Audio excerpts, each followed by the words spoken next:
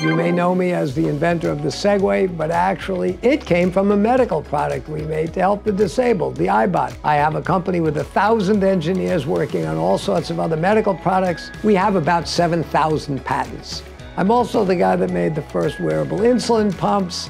We have a not-for-profit called ARMY, Advanced Regenerative Manufacturing Institute, where we are developing the capability to manufacture replacement human cells, tissues, and organs so that people in the future will have healthier, better lives, and the cost of healthcare will go down.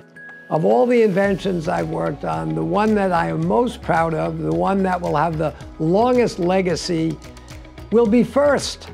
Because if you believe that the world appreciates inventions, what would be a better invention than finding a way to invent inventors, an army of inventors? And that's what we're doing with FIRST. We're giving kids all over the world the sense that it's accessible, it's fun, it's rewarding to think about solving the world's problems by looking at those problems differently than we have in the past and delivering different solutions than we've done in the past, and in doing so, solve the world's problems.